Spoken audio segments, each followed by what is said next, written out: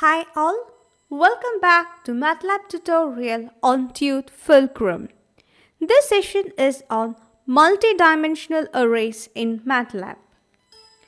Multidimensional array in Matlab is an array with more than 2 dimensions. We have discussed in the previous sessions that in a matrix, the 2 dimensions are represented by rows and columns. For example, if we consider a 2 cross 2 matrix. So when we say a 2 cross 2 matrix, it has 2 rows and 2 columns. So if we consider this as a matrix, it has 2 rows and 2 columns. This is your columns and this is the rows. And each element is defined by 2 subscripts, the row index and the column index. That is, here the element here is specified as 1, 1, which indicates that it is belonging to the first row, first column. Same way here, first row, second column. This is second row, first column, and second row, second column. Multidimensional arrays are an extension of 2D matrices and use additional subscripts for indexing. A 3D array, for example, uses 3 subscripts.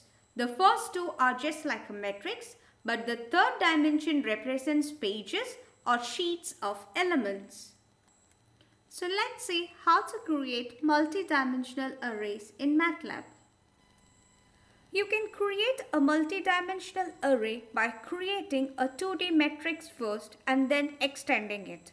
For example, first define a 2 cross 2 matrix as the first page in a 3D array. So let's say A is equal to, we'll create a 2 cross 2 matrix first. So 1, 2, 3, 4, and let this be the first page of our 3D array. Now add a second page. To do this, assign another 2 cross 2 matrix to the index value 2 in the third dimensional array.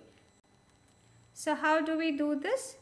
A of all row, all column, we are going to add a second page. So the third argument always refer to the page number in the case of a multidimensional array. Equal to, I will assign this with another 2 cross 2 matrix, say 11, 12, 13, 14. So now A becomes a multi-dimensional array. If we use the whos command on A, it will give you the informations with respect to the variable A. The size is 2 cross 2 cross 2, indicating that it has 2 rows, 2 columns and 2 pages. So our A is now a 3D matrix with 3 dimensions, the row, column and the page number. So if you simply type the variable name into your command window, you could see the pages of your matrix. So first page is a 2-dimensional array with values 1, 2, 3, 4.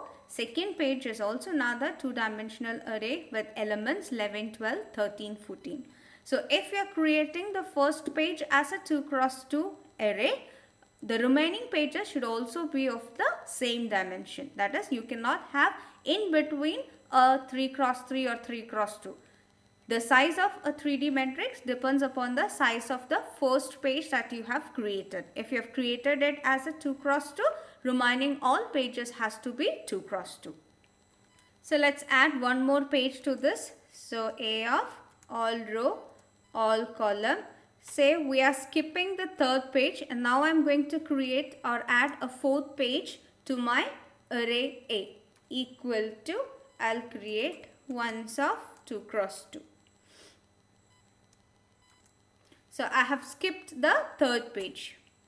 So again, if you give the command A, the variable name onto your command window, you could see the third page by default become zeros. The cap function can be a useful tool for building multidimensional arrays. example, let's create a new 3D array B by concatenating A with a third page.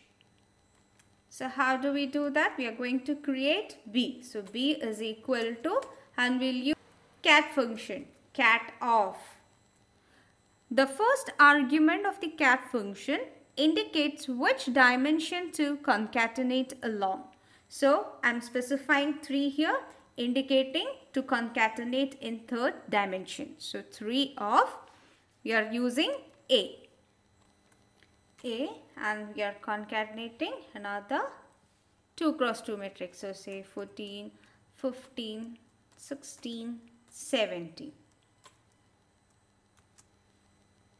So if you run this command, you can see you have created B as a 3D array, and the first page of B is your matrix A. That is another 3-dimensional matrix. So 1, 2, 3, 4, that is the first page. Second page is 11, 12, 13, 14.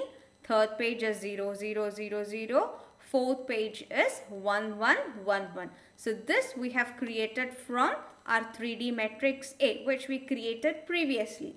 And the fifth page is the newly created 2 cross 2 array. That is 14, 15, 16 and 17. So this is how you create a multi-dimensional array in Matlab. Now accessing the elements and manipulating a multi-dimensional array we will discuss in the coming sessions. Thank you so much for watching. Please do like, share, comment and subscribe, and please don't forget to tap the bell icon. You'll get notified whenever we upload our new videos. Thank you.